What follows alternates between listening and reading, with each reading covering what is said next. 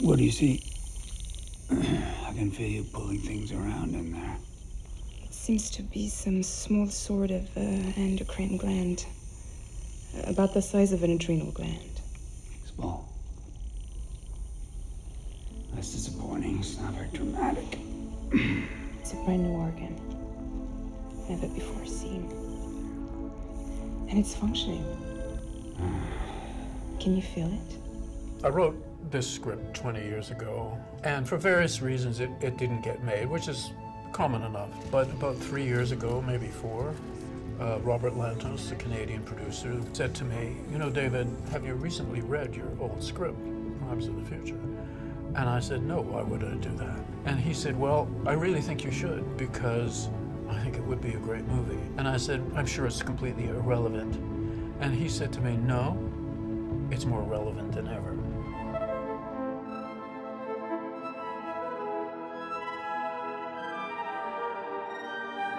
Now, the movie is not primarily a climate change movie or an environment movie, but there is an element in there. In the 20 years since I wrote it, the whole question of microplastics in the ocean, and then literally about a month ago, the discovery of microplastics in the bloodstreams of many, many people around the world, and the discovery of microplastics in the flesh of almost a majority of people. This is quite shocking and quite stunning. And the question is, you know, what does the human body do with this? Can we survive it? Is it reversible? All of these things.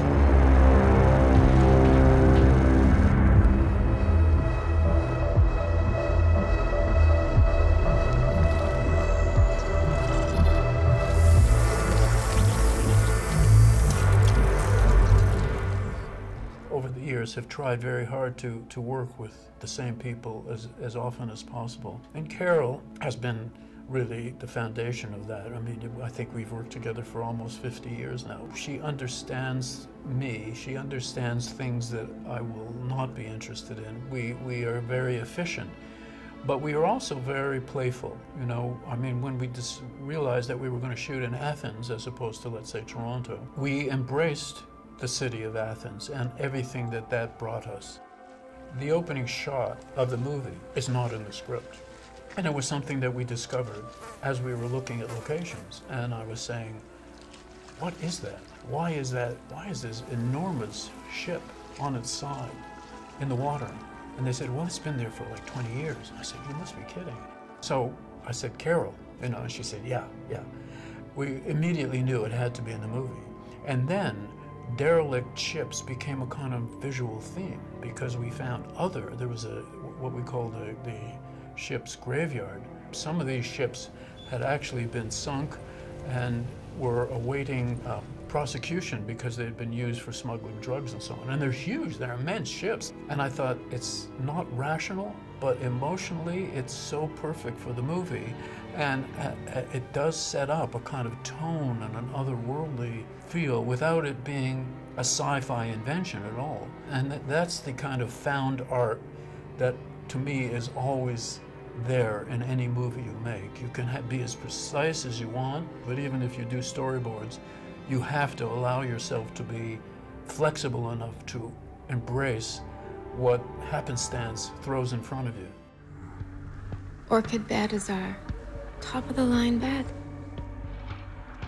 Once we correct the misalignment caused by your hormonal imbalance, you'll be floating.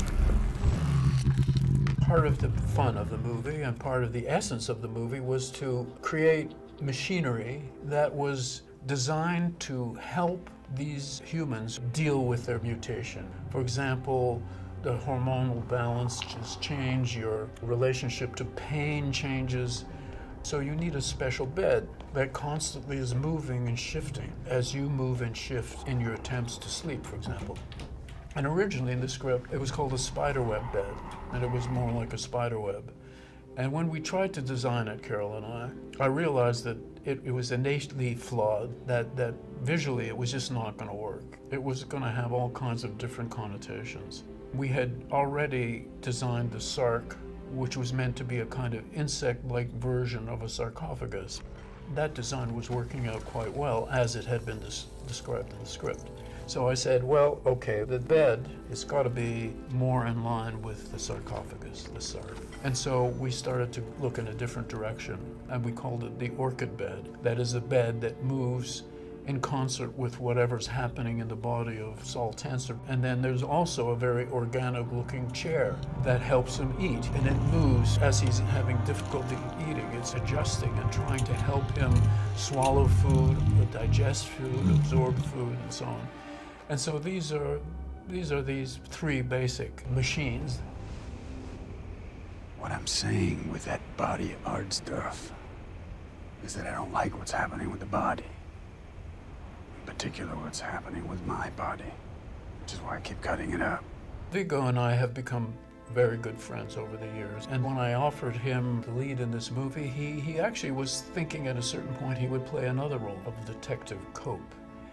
But eventually I talked him into, I coerced him, I badgered him, until he realized that he could, in fact, play the lead. With Viggo, you don't get just an actor, you get a full-on collaborator. He will comment on the script, he will comment on aspects of the script that don't directly have to do with his character, and he will discuss culture and all kinds of other things. He's a poet, he's a filmmaker, he's a publisher. So you get a serious comrade in arms when you work with Viggo. It's not turning me properly. Yes, I heard you. A sleepless night. I will call Life Firmware right away. They are usually very responsive. What else? What else? The test cooked all night and we're ready this morning. There is a new hormone in your bloodstream. I originally cast Léa Seydoux as Timlin. I really find her to be a very intriguing, very emotionally accessible, but also very intelligent actor. And I was searching for another, perhaps older, different tone actress for Caprice. But I was having trouble finding that right actress for that role. And when Léa Seydoux heard about that, she said, you know, David, I really think I should play Caprice. And as soon as she said it, I thought, you know, you're right. I think you are the actor I've been looking for this role, and I just didn't realize it. Oh, right. She's right. I was thinking we could use it for our performance. We record the most intimate things. Sorry, but it is illegal. This department does not yet exist. And it was Kristen Stewart who ended up playing Timlin in the movie. So I knew that Kristen was good and had evolved hugely as an actress, but I didn't realize that she was brilliant. She surprised me many times on the set with what she was doing. Really, really lovely collaborator, totally professional, funny. We had a great time. I mean, with all the actors, actually, it was a beautiful experience. Do you think you would ever let me be a part of your show? Just because I would love to find myself in that Sark module with you at the controls. I would. That would definitely fall into that category of new rice. Saul, as a performance artist, is raging against the fate of all humans, you know. I mean, not just death, but aging and infirmity and everything else. In the face of all that, he is still finding a way to try to control his fate through art. Is it pathetic? Is it hopeless? Is it noble? Is it rebellious? All of those things, you know. To that extent, I do relate very much to Saul Tenser, performance artist, you know, the idea that I'm trying to still, at this age, to understand the human condition through my art. And then I invite the audience to come along on that trip to see what they think.